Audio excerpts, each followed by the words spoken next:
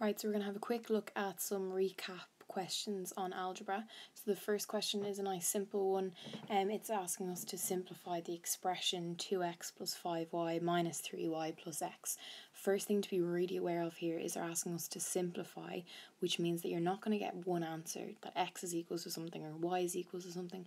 You're just making it into its simplest form. So we're going to collect the like terms. So as you can see, we have a 2x here and an x here. That's going to give me 2x plus x, which equals to 3x.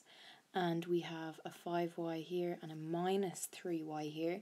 So that's plus 5y minus 3y, and that's going to give me plus 2y. The next question we need to be really careful about. A lot of the time when students see this for the first time or they haven't seen algebra in a while, they're going to add all those x's together.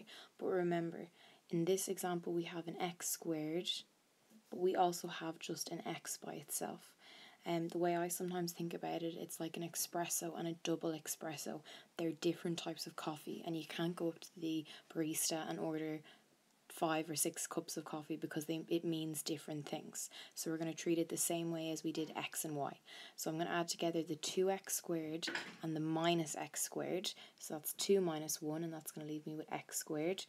And then I'm going to add together the 2x and the 5x, and that gives me plus 7x.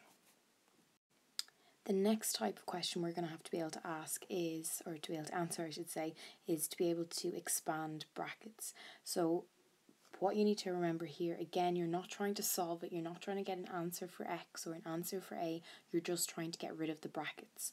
The way that you do that is you take the number or the term on the outside of the bracket and you multiply it by everything inside.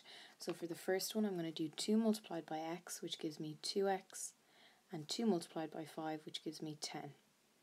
And that's it, that's my answer, you can't do anything else. The same thing is going to take place for the next question. So it's going to be 2a multiplied by a and 2a multiplied by 3b.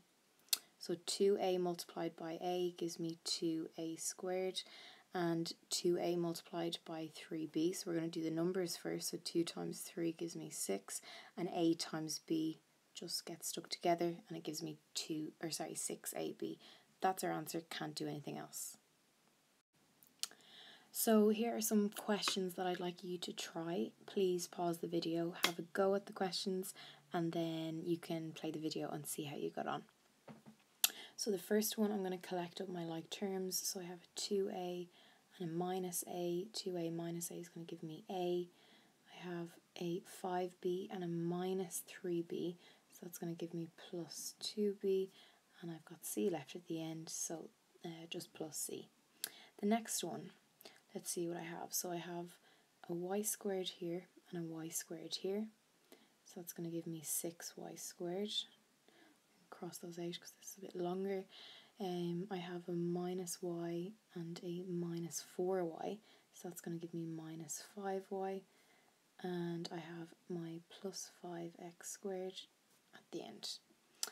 The next one, I need to multiply the 5a by everything inside the bracket, so that is going to give me, so 5 by 2 gives me 10, a times a gives me a squared, plus 5 again, a times b just gives me ab. Same thing for the next couple of questions, multiply everything in the bracket, so that's going to give me 21x minus 7x squared, because there's 2 x's there. The next one, again, everything inside the bracket, so that's going to give me 6ab. Make sure to write down your minus again. 2 times 9 gives me 18, and a times a gives me a squared, and then b. So just be really careful with that question. So 2 times 9 gives me 18, a multiplied by a gives me a squared, and then there's no other b's, so that just sits at the end. And one more to go, 6x squared by x squared. That's going to give me 6x cubed. That's kind of going back to your rules of indices. You've got an x with the power of 1 multiplied by x to the power of 2. You add what's on their shoulders, so that's where the x cubed comes from. And then 6x squared times by y, so that's going to give me plus 6x squared y.